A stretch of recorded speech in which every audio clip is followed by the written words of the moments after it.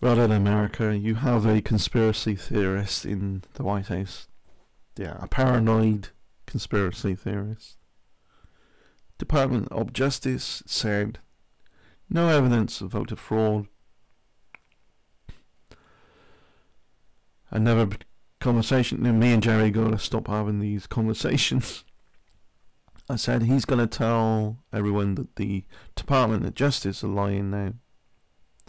As you get closer and closer to January, Trump is gonna give out more and more outlandish and targeted and specific sort of targeting certain individuals' claims against those individuals then.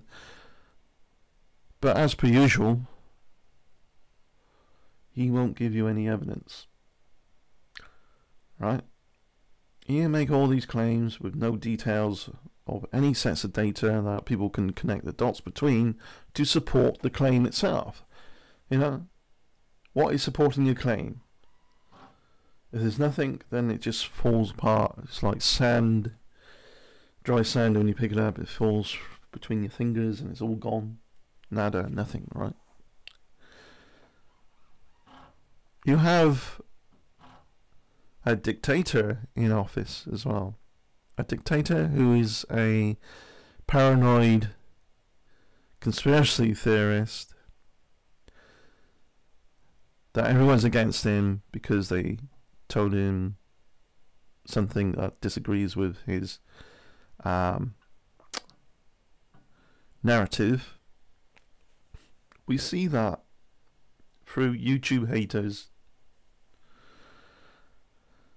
Jeez, America needs a big paradigm shift and change, or it's entirely fucked for a long time. Actually, I did say before, you're screwed for a short term, but I don't know. I don't have that kind of faith anymore. I think you're just completely fucked.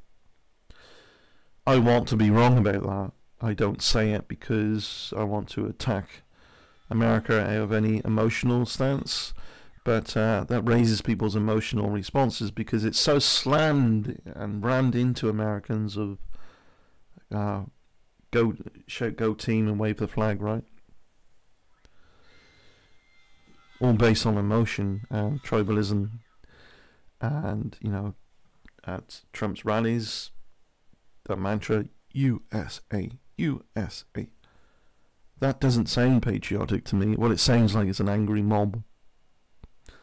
Many Americans are actually sick of that. How about admitting your successes are down to collaboration with, sometimes with people who are who are from elsewhere, elsewhere. I don't mean another planet, I mean other countries, right? USA is not the only country, come on.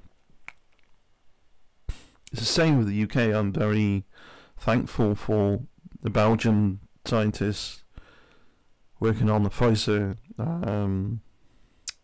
vaccine, collaborate with us to shipping vaccines over from Belgium, and that's not entirely down to us, but it's partially down to us.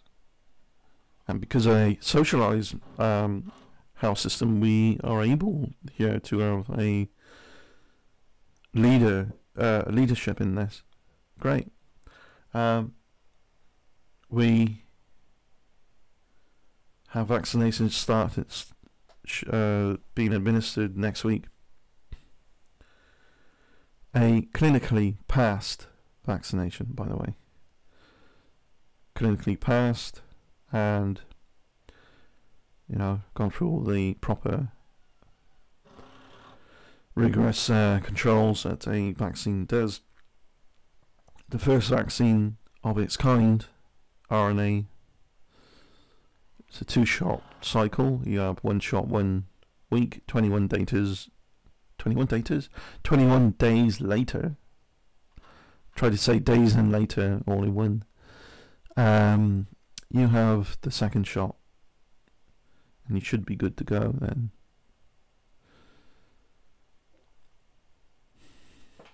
Alright, And does that make me proud? Yeah, of course.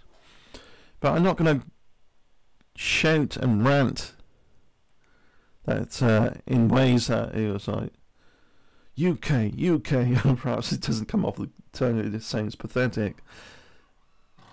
We're a multicultural country. Our best of our best in our health profession really are people who come over from India, Asia, the Asian doctors. They set up over here and really helped our health profession. We would still have one without them, but it wouldn't be half as good. That's not to be disrespectful for our born and proud UK people who are in the health profession as well. They work damn hard and they save lives and they see some terrible things every day. And I'm forever thankful for that. I'm forever thankful for a successfully socialised healthcare system. Yes, there's long waiting lists, people complain and all that, but it could be a damn sight worse. Trump would go on and on about, we're never going to be a socialised country, blah, blah, blah. I think he's just saying that he doesn't want to socialise your healthcare system. It doesn't mean that you have to socialise everything. But I think you'd be wise to with the healthcare. I don't pay any extra than I normally pay for anything, from things like vaccinations, prescriptions. If I was really sick, went to hospital, if I broke a bone, got a plaster to set the bone in place, I don't pay nothing, any extra, nothing, other than I already do anyway, via a tax that is across the board. Everyone pays national insurance. You can voluntarily pay it as well, rather than have it sort of extracted out of your wage or whatever. You can do a voluntary payment, which is more higher than usually. But it can be lower depending on whatever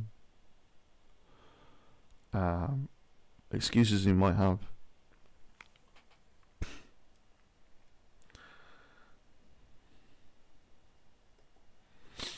So,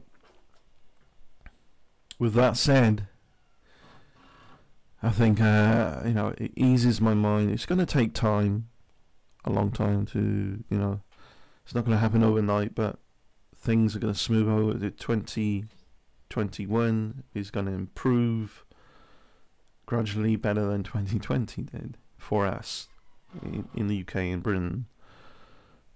As for America, I'm worried. I'm really worried. You got a paranoid conspiracy theorist and dictator, somebody attempting to be a dictator in the White House. You got a healthcare system where people have to pay out of pocket all the time, and I think after the UK is Pfizer want to ship vaccines to America as well. How that's going to be implemented, I'm worried. You got people rallying of protests here and there. Anti-vaxxers. You got anti-vaxxers in the UK as well. It's stupid. There's no evidence that people can't still transmit it after vaccination. By the way, you could be in your body, but doesn't harm you at all, but you can carry it and pass it on to somebody, and that other somebody might not be vaccinated. So there's still a problem there that it's not entirely.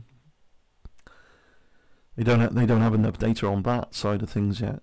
They have enough data to administer it, say, and claim it's safe. I'd be lining up. I'd take it. I would line up for this. Yeah, sure. They're going to make a shitload of money out of this.